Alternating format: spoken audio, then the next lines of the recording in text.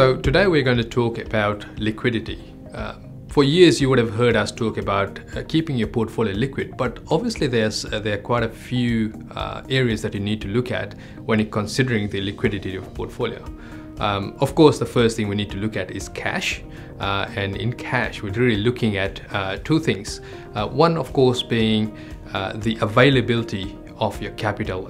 If buying this particular property is going to erode all of your capital away and you've got no more buffer left, perhaps you need to be really looking at that purchase, because if there is any cash constraints over the coming months, then you would be in a dire situation, especially with today's finance market. So it's important that you don't use up all of your capital, and that way you're keeping some liquidity available so that the proverbial hot water system, if that does crash and burn, then you've got money there.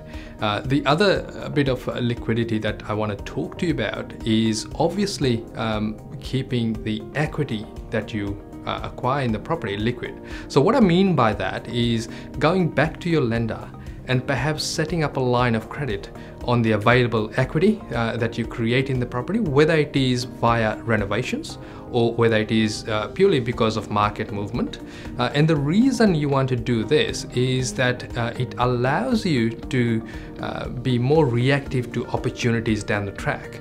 And also when lending changes down the track, you are the person that has got the most cash, and usually at that time the people with available cash are able to capitalize on opportunity.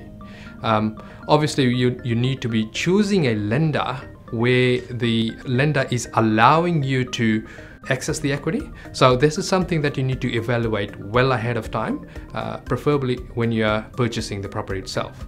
So coming on to lenders themselves, we want to make sure that the property you're buying is appealing to a large number of lenders. And the reason we do that is over a period of time you may want to change lenders, or you may also want to offload the property. So if the property is only going to be funded by specific lenders, and a good example of this would be studio apartments in the inner city, and you will find that studio apartments during the different phases of the property cycle will have a lot harder lending, especially if the property market is slowing down.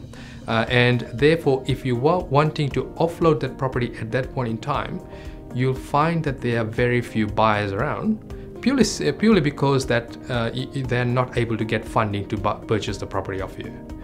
So obviously we need to be looking at the lender and how versatile they are, what products they have, and equally importantly, looking at how much they will lend against that property.